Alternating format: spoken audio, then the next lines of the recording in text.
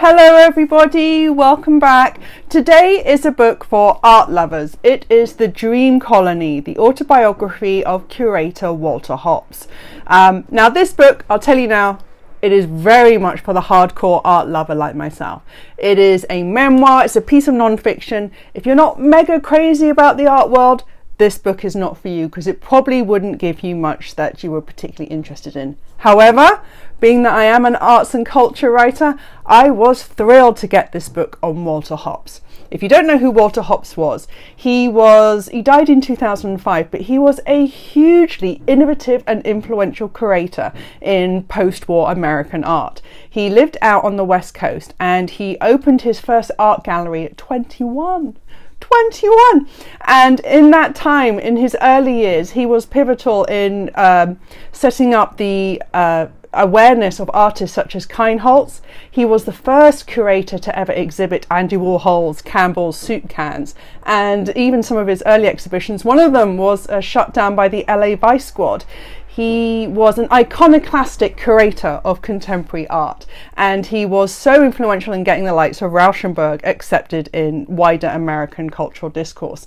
And he also became the first curator of museum exhibitions of Duchamp, Joseph Cornell, who I love, and pop art. He set up the first museum exhibition of pop art. So when it comes to American art in the modern post-war era, contemporary art, he was the man. He was also known as a real eccentric, so he was always late. His museum staff used to wear badges such as Walter Hopps will be here in an hour, because, or Hopps as he was just known, because he was always late and they were tired of answering questions. He was also quite an eccentric. He was very much like a Hunter S. Thompson, so he was completely addicted to alcohol, drugs, and he would often have blackouts and desperately trying to get his own drug-addled artists to come to their own exhibitions. It was a bit like the blind needing the blind. But it also made him very unreliable. So it was famously said that he could never even finish an essay for an exhibition catalogue.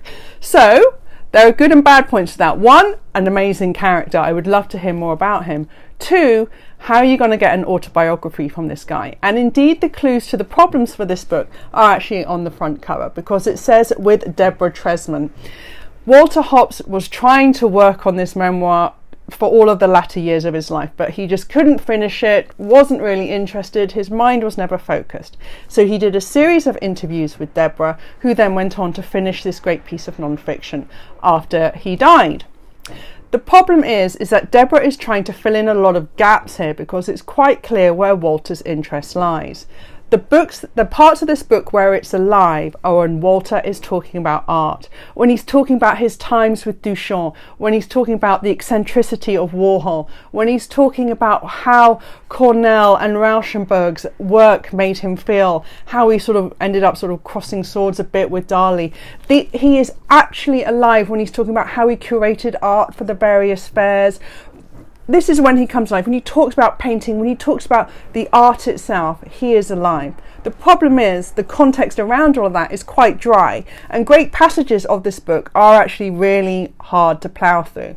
Walter was married at least 3 times. I say at least because you never know. There's barely a mention of his wives. They come and go. And you get the feeling not only is Walter not interested in them, hence why they're barely in the book, and obviously the wives have just given up and thought, sod this, we're out of here, is even Deborah can't bring much flesh to the bone there.